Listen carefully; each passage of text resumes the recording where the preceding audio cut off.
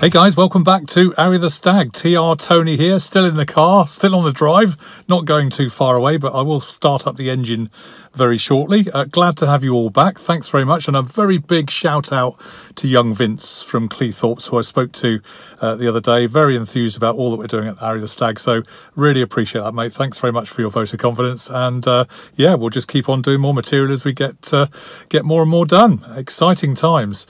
Good stuff. Okay, so midweek, just a quick update to the Arry the Stag channel. We've had a couple of videos in lately, actually, from around the world, as you've probably seen.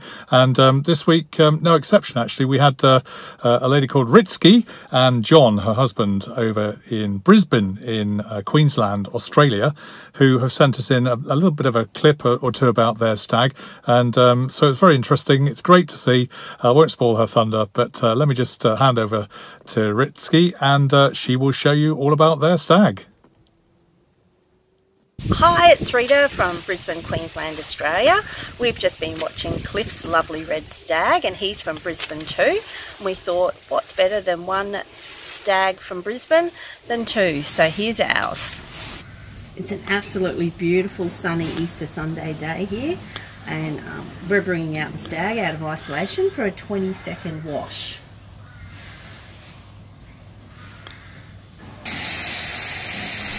Rita also wanted us to flag that this is in fact the second stag that they've owned, and she first saw her very first stag when she was just 14, and really from that day onwards all she ever wanted was a stag. So when she was in her late 20s, she managed to talk to her husband into buying a 1977 white automatic stag. It was a bit of a project, to say the least. The body was great, but the motor was stuffed. The motor was in fact pulled apart and in the boot of the car. Needless to say, a lot of time and money was spent on it. Okay, so that's the story so far, and as with a lot of us, I think life gets in the way, doesn't it, of classic car ownership. That's even if we can get to one. Sometimes it seems, with all sorts of issues getting in the way, and no different here. Rita reports that she'd had her first daughter and was then pregnant with her second child, their son, and they're also renovating an old Queenslander house, so they needed more money, and where have we heard that story before? So the stag sadly had to go at that point, and it literally broke our heart to lose it. But it was at the time literally as the baby was being born, so that was what they did back then, and really always regretted selling it since, and I can't blame her. And really a few years ago she started looking, and John started looking again for another car, and this one came up in the colour that they were actually looking for, and an original manual car too, which is good. You know, all of our cars are autos, but a manual car I think is what she particularly wanted, to have that driver experience. And although it was over in Perth, I understand, which I don't know the Australian continent that well, but I do know it's a very wide continent, up to about 3,000 miles from west to east. Suffice to say, the opposite side of the Australian continent is what Rita flagged. So she jumped on a plane and went to get it and bought it there and then. So that's terrific. Just giving it a bit of a rinse down now. As you can see, we've got the black stripe on the hard top. First I didn't really like it, but now I do like it a lot. Just drying it off now, letting it get a bit of sun on it. So here's the inside. We've got the fancy steering wheel and some specially made lamb's wool seat covers. It's pretty neat and tidy inside. Here's the engine.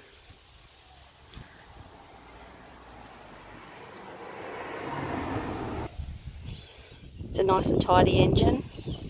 We bought it this way. The person who'd had it before really looked after it well. No stag video is complete without a stag start up. You've got to have a stag start.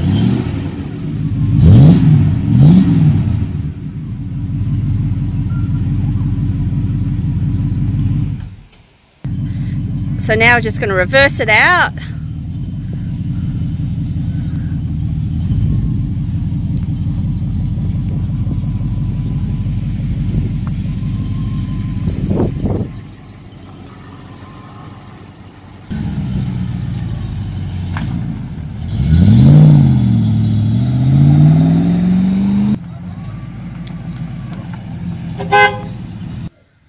All tucked away now, nice and safe. Thanks so much for watching, and stay safe over in the UK and wherever in the world you're watching.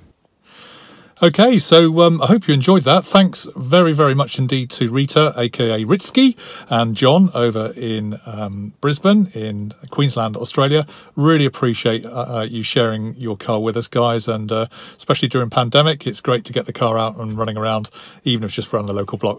That's awesome. So already, if they haven't got it already, because this was Easter when they did the film, we've been editing a few other films since, so apologies for the delay.